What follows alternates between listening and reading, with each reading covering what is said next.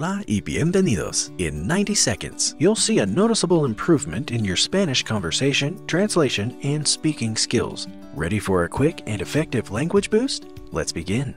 Today's phrase is siempre y cuando. It is a common way to express that you're willing to do something, but there are specific conditions that must be met first. It's like setting a friendly agreement or understanding between two or more individuals. For example, puedes ver televisión siempre y cuando hayas terminado la tarea. Here's another example. Iré a la fiesta siempre y cuando me sienta bien. Now let's have you give it a try. In Spanish, how would you say, you can have dessert provided that you eat all your vegetables?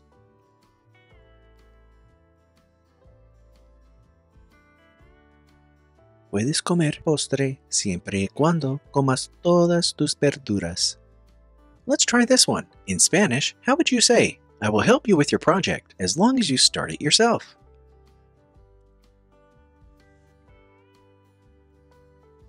Te ayudaré con tu proyecto siempre y cuando lo empieces tú mismo.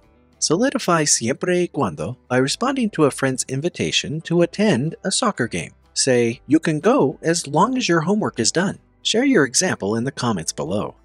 And that's today's lesson in 90 seconds. Until we meet again, hasta la próxima.